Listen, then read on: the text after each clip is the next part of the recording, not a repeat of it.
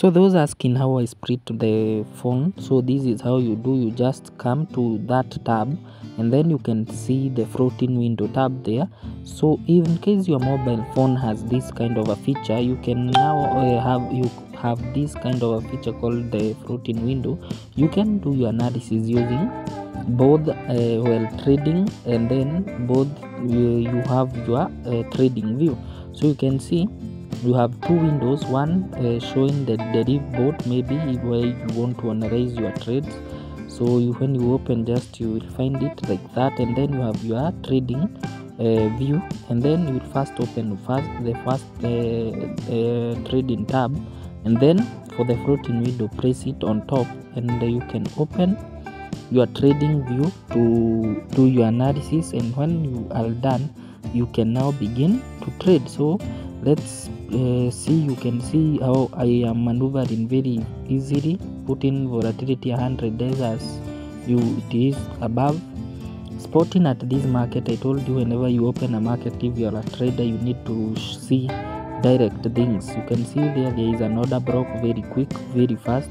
So is it valid? Yes. Why? I can spot a fair value gap there. That's the daily, on the daily candlestick, and you see what did the market do. It came back to fill that order block, and then it went up. So as a trader, despite everything, when you open your chart, kindly just learn how to identify these key zones, and after you are done, you now start training yourself to identify these key zones by having a psychology of trading. That's just by the way. So we are done with that. So let's move. If your mobile phone have no such kind of a feature, maybe you can go to your Play Store. So after opening your Play Store, type the split screen. As you can see, just type this split screen. There are so many, you can see here. Some of them are paid apps, like this one. You can see that's a paid app, you can see. So don't use such kind of apps which you need to pay. Just look for the free versions, and you can also use them to make your analysis. So focus to look on the free versions, don't pay for these apps. So there are so many. You can see this one. Let's see whether it is a paid app, but I see it's a paid app. So you just put your search tabs or web searches if you are using Opera Mini or anything which you normally use to browse.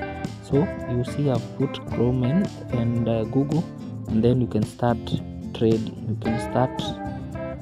So you can see that's a paid app. So we just leave it, come back to this one, try to use this one. Let's see how it goes. So I will uninstall that and then go to the top one which we have discussed and seen how it's working. So this split screen.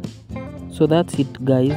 So try it, and you can use also the multiple tabs, so you can try it and see how it works if you need to split out your screen or windows. So have a nice time.